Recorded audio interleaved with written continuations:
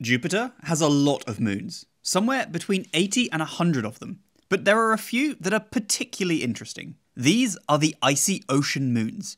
They're largely covered in ice and rocks, but below the surfaces we believe a liquid ocean churns away. In particular, Europa is a moon of Jupiter that seems to be particularly appealing, as it has a lot of the conditions that could possibly host life. Below its icy crust lies a salty ocean of liquid water and a rocky seabed.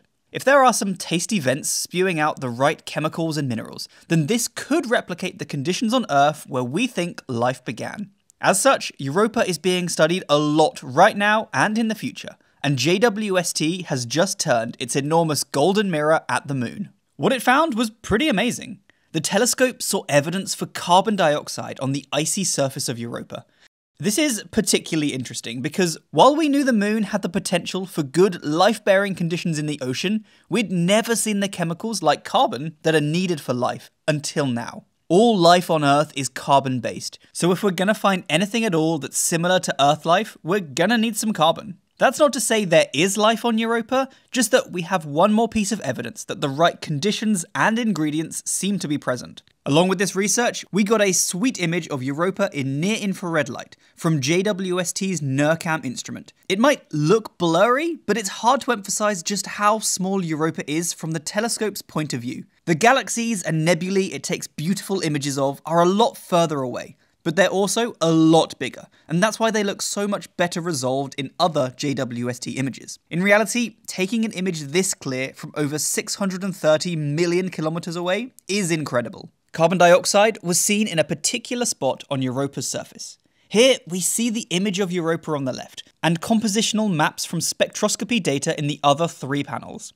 These are each made from data taken by NIRSpec, the near-infrared spectrograph on JWST, which breaks down light into its component wavelengths, and that lets us work out the chemicals that are present on the surface of the moon. NIRSpec gives us a resolution of 200 by 200 square miles on Europa, which compared with its diameter of 1,944 miles, explains why the maps are still quite pixelated. But they're more than enough to give us a lot of information still, and show us where the signals of different chemicals are coming from on the moon. The white spot towards the bottom right of the map is a region of Europa known as Terra Regio, and this is the main place where carbon dioxide was found. There's also a little region to the left called Pattison Regio that also has CO2 in it. Any pixel in these maps that is white had evidence of carbon dioxide in this research. Just as a side note, the terrain on the moon at both of these locations is designated as chaos terrain, meaning loads of features like cracks, ridges, and plains are all jumbled together in a big mess. I just think that's cool and pretty rock and roll. And you can see this other video I made to see why I will now be describing Greenland as chaos country, since it has a surprising amount in common with the surface of Europa.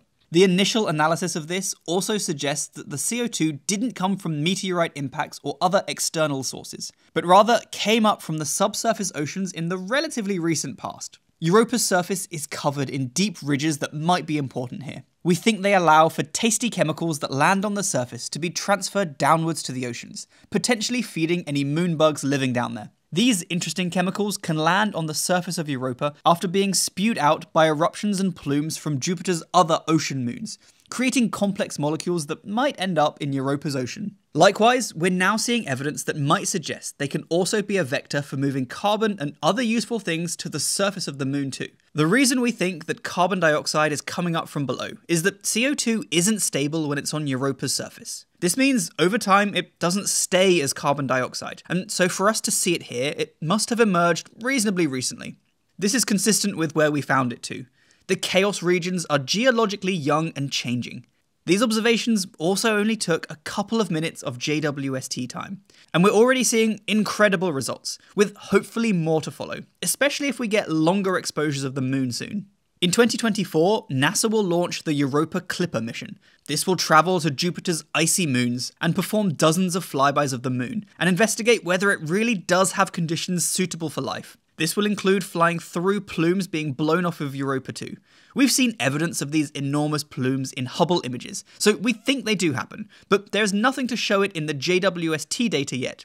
Europa Clipper will aim to fly straight through a plume if they are there, and analyse exactly what is being ejected from the subsurface oceans. Clipper will complement the European mission JWST, also visiting Jupiter's icy moons and recently launched. So the next decade could well see us learning an awful lot about these potential incubator moons. JWST has directly imaged a plume coming off of Saturn's moon Enceladus, so this kind of science is possible, but maybe there just wasn't anything being ejected when these observations took place. Not seeing a plume here doesn't rule them out, just that we missed any with this image and data. We'll have to wait and see if we get more observations soon. Leave any comments and questions you have about all of this in the comments below, and thanks for watching. Until next time, stay safe team. I'll see you soon. Bye!